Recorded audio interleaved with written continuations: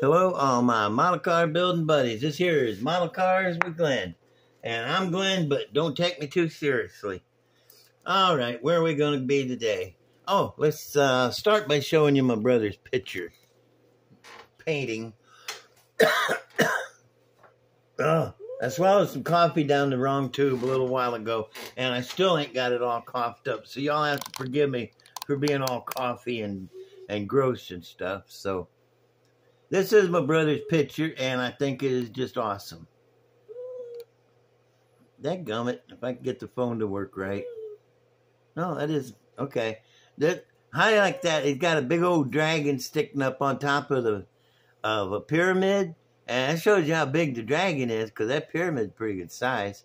And got a couple flopping around up in the sky. And that's pretty neat. I like that. Got some Oasis or OSI. And down there, the sky is beautiful. Red and stuff. Okay, pretty nice picture there. That's that coffee I was telling you about. Coffin coffee. Yes, it is. All right, now next is... Dadgummit. I got these at Spotlight Hobbies, and I've been showing them to you for a few days, saying, oh, it's almost done, it's almost done. It ain't almost done. I ain't lying to you. It's just that it's been raining so hard, I can't paint. If I try to paint, it's going to turn white. I know it will. But I've done everything else I can do to it. I got all the body work about done. And I got the wheels. Look at how the wheels are sitting on this thing. Is it just me, or does having the wheels arches open up like that make it look smaller? It does. It doesn't look as tall and big. Let me move it up a little closer, like this. And yeah, what do you think? Not bad, huh? I love those white walls. I really do. There's a custom dragster. I'm working on the motor. It's a flathead with a blower and 3 deuces on it, or it might be 3 Strombergs. You can't tell. I think it is 3 Strombergs. And I'm trying to have them poke up through the hood. That's what's taking a little longer, because I really would like to cut a little hole in, little roundish oval hole here with the 3 Stromberg caps sticking up through it. You know, I think that would look really tough. And I got the front end pretty much done, and the back end is what I've done as much as I'm going to do to it. Sides are done. Got all the chrome off, drip rails. Working primer. I probably need to work one more. But I really like the way it looks. It sits with the wheels cut out like that. Wheel openings cut out. And I think it just looks lower and smaller. Okay, enough of him. Let me set him over here and bring up the old bad man. I got the wheels on it. They're on it. And, yeah. I got the motor in it there. But like I said, I'm waiting on the paint. The weather quit raining, dang it, and let me paint this thing. I don't know. It still looks like on the weather, it still looks like 4 or 5 days of rain left. I don't know what's going on. I think the sky is falling or something. But not this guy. The sky is what I'm saying. The sky is falling. It does sound like I'm saying this guy is falling, but I'm not. It's the sky. Yeah, I have a speech impediment. Sue me. 55. Beautiful car. Beautiful. I love it. I like the way it's going. I really do. If I could just get it painted. All I got is a few little accoutrements to throw on it. The window. Hey, I want to ask y'all something while I got you here. Does this look like it's been chopped about 2 inches on the roof up here? I used to think maybe the body was just a little out of proportion. Maybe they didn't get it just right. But the more I look at it, the more I think it's been chopped. What do you think? Let me know in the comments, because I seriously think it's been chopped. Just a little, just enough to look sinister. And it looks cool, though. I like it. I was thinking about chopping it, but why? It's already done. I'm pretty sure it is. Okay, I'm going to move it. Oh. Okay. Oh, this guy, Haha, not the sky, this guy. Remember, it's an iced tea, and I told you I was going to be modifying it. You see where I've extended the bed, and I put rail caps on it up here and on the back. And I got this fender all sanded out. I worked the prime on it. It still needs another prime. Needs a little more sanding right there. And I got the roof. It was way back here, you remember. You know, I took a big chunk out of the middle of it to where it's more like a truck cab.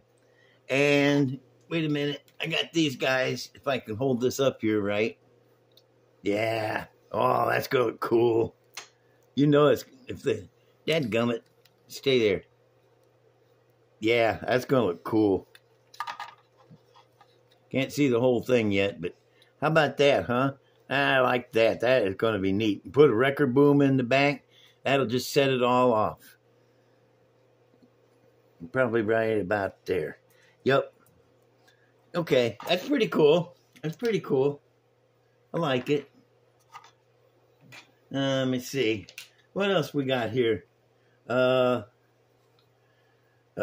air. Oh, I got some models to show you. Boy, this is going to be a short one.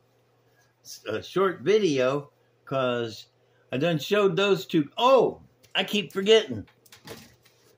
Duh.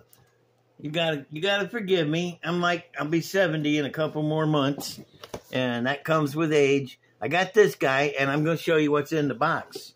Yeah, quick unboxing or deboxing, however you want to say it. Look, it's the body. Yep, it's got opening doors, and it can have a tilt front end, or it could have an opening hood. That's up to you. You know, I think you could build it either way. Look at the style on this. I love Henry J. Henry J is a stylish looking little puppy. Nice body. Nice body. I'm going to leave that out. Okay, next is the Chrome Tree. It's pretty good. I'm not too happy with the wheels, but you know, everybody's got a box full of extra wheels. And the rest of it is pretty cool. Oh, I got to turn off the flashlight. Yeah, that's better. Where you can see, it got the blower, and a scoop, big 4-port injector. I like the 4-port injector, I really do. Intake, manifold, cool steering wheel, cool steering wheel. These are wheelie bars, but they got the just slappers on the back to where they drag without the wheels on it. Okay. And it's a 427 SOHC camera motor. Got some headers. Over here we got, exhaust dumps and a blower belt right there. And there's the other two parts for the blower and a shifter right there. Okay, that's that. Now for the parts. This I like. The hole is already cut in the hood, so you don't have to do that. And these are the bottom half of the two front fenders, which, you know, you're going to have to put some stuff together. And this is the top half of the two front fenders. They made up pretty good.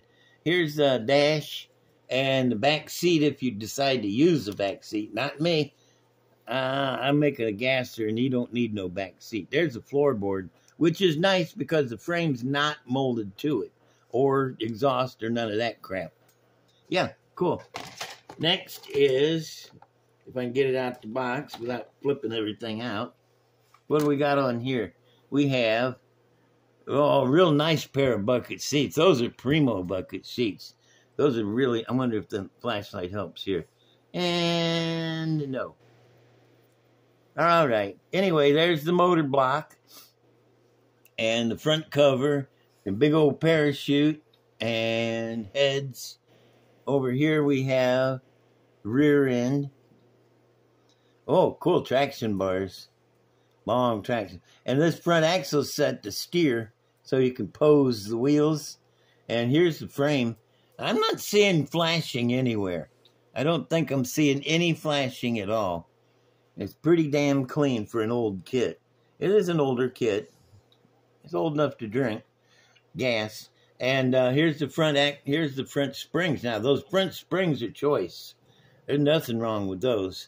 You can't complain. And the rear springs are quarter elliptic. They're half springs. And I don't know what that bar is. And look at that drive shaft. That's a nice looking drive shaft there. Got all the way through there on the detail. Oh, shocks, front shocks, rear shocks. What else? Oh, I showed you the rear end. Okay, next is this part. We got firewall and roll bar, the doors. I love it that the doors open, you know? You don't have to cut them open if you want them to open. You can glue them shut if you want. I mean, it ain't no big deal. And here's the interior panel. Got these cool upholstery.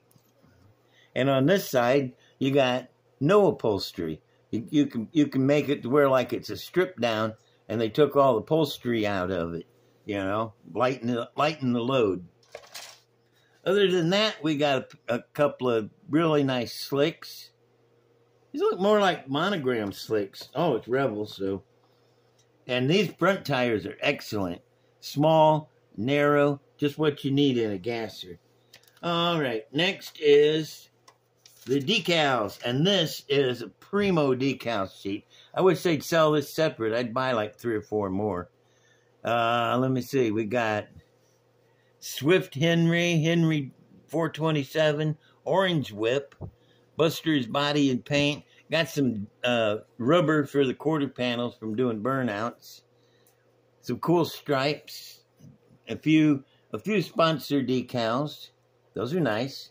Some seat belts, and these are for the gauges and the wheel centers and stuff like that. Oh, M&H for the back slicks too. That's nice. That always adds a nice bit of detail. Oh, that's what's in this box. Not a lot of parts, but you don't really need too many parts. You just need enough parts to build it. What I always say. I probably said that before. I probably better put the body back in the box. I don't want to lose it.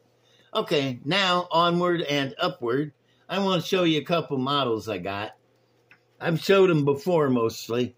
This is my Volkswagen van, bus, whatever you want to call it, with, oh, I lost a taillight. I hate it when I lose taillights, but they do.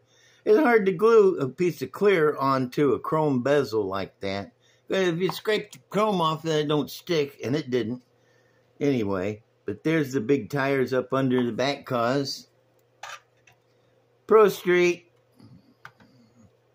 And there's the front end of it. This is so cute. I love Volkswagen vans. Always have. Check it out. The motor is in the middle here. Big old Hemi.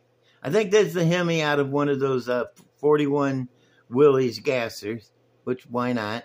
And got a drive shaft going back to the rear end. Oh, no, going back to the V-drive going to the rear end. Check it out. See the V-drive? Neato, neato. Scratch-built V-drives. Try to find a V-drive. And this is the radiator, and it's vented out the back window. If you can see through there. How cool is that? Nice. Got the window propped open so the air can get out. Hot air. Okay, let me see. I still got time to show you this one. This is the Ed Roth. What is this thing called? Oh my God, I can't remember the name. I knew it a minute ago. But the kit is mostly chrome. If it ain't yellow, it was chrome. And I really don't like building all chrome kits. I really don't. So I soaked everything in the D-chromer and painted it silver just to make it easier for me to get together. What in the world is this thing called? I know y'all know what it is. Probably screaming at me, it's this! But it's the interior. It's nice. It's cool. Got the 2 motors on there.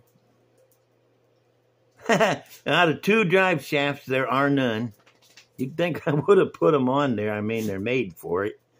I don't know why they're not on there. Anyway, it's got twin engines up front, though. See that? Leaning out. I want to say Mysterion. You know, it could be. I really love the body style on this with these and the bubble top. Yeah.